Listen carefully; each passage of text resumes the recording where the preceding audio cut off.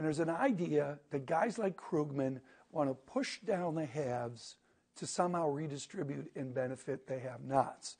And the other side, of course, is this Republican spirit and this spirit of America that we can lift up with our druthers and bring the bottom up with us. Which can it be? Well, I mean, there's some of both, but there is zero evidence that the kind of extreme inequality that we have is good for economic growth. In fact, there's a lot of evidence that it's actually bad for economic growth.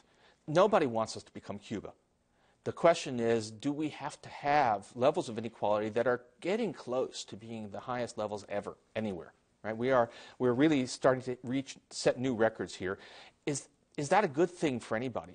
If you look at history, it's our own history, it's not true. I mean, the fact of the matter is, since inequality began soaring around 1980, the bottom half of America has been pretty much left behind. It has not been a rising tide that raised all boats. What is your study of history, of economic history, of political history, of geopolitics? How does this get solved when you get to this width of inequality? American history is actually very encouraging because in America we had we had leadership, we had people who, actually often people from the affluent classes themselves who said, this is too much, it needs to be reined in.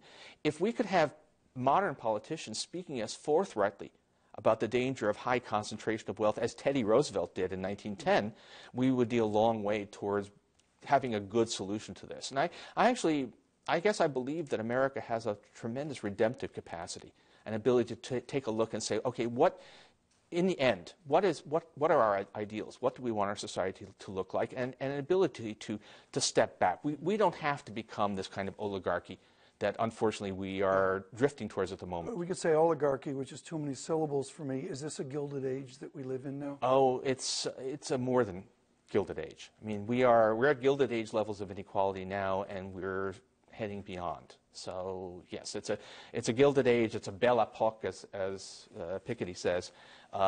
It's an era of not just of great inequality, but increasing, it looks like, inherited inequality. And I think if people understand that, they'll say, no, we don't want that to happen. And we can do things that are not draconian, not socialist, but in the American tradition to limit that rise in inequality.